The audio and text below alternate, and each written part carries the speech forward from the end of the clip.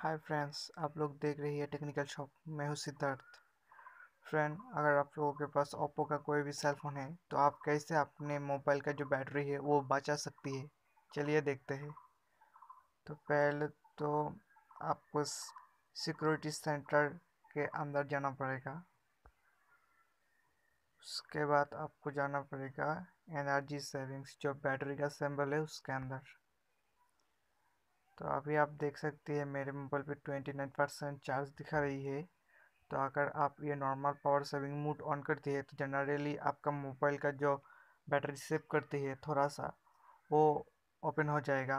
आप सेटिंग के अंदर जाकर आप इसको सेटिंग कर सकती है, जिसको जो जो चाहिए फंक्शन। इसके अलावा भी आप super power saving mode on कर सकती है। तो इसको ऑन करने से क्या होगा, आपके मोबाइल में जो कॉल्स है, कॉन्टेक्ट्स है और मैसेज और क्लॉक जो घड़ी होती है, ये चार सॉफ्टवेयर इनेबल हो जाएगा। और उसके अलावा बाकी जितने भी सॉफ्टवेयर है वो डिसेबल रहेगी। तो ये इमरजेंसी के समय काम आएगा आपको।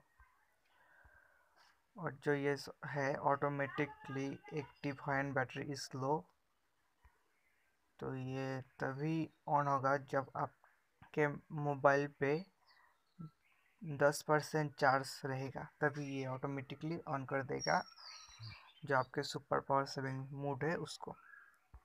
अगर आप बैटरी रिमाइंडर को ऑन करती है तो जब 30% चार्ज रहेगा आपके मोबाइल पे, तभी ये आपको वार्निंग देगी जो आपके मोबाइल को चार्ज में लगाना है।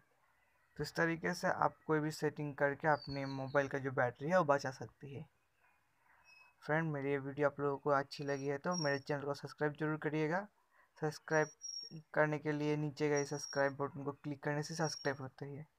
लाइक शेयर और कमेंट भी करिएगा ज़रूर। थैंक यू फ्रेंड इस वीडियो को देखने के लिए।